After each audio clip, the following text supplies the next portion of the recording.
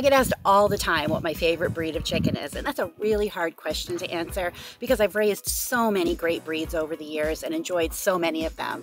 But I think for an overall good, well-rounded chicken, my favorite is the black Australorp. My grandparents raised black chickens, and I believe that they were Australorps. So we had a black Australorp in our very first batch of chicks back in 2009, and she lived to be 9 years old. Charlotte was one of our best chickens. Sweet, calm, affectionate. Australorps are great layers. They're good moms. They're hardy in cold climates. So I suggest if you don't have any Australorps in your flock, why not add some?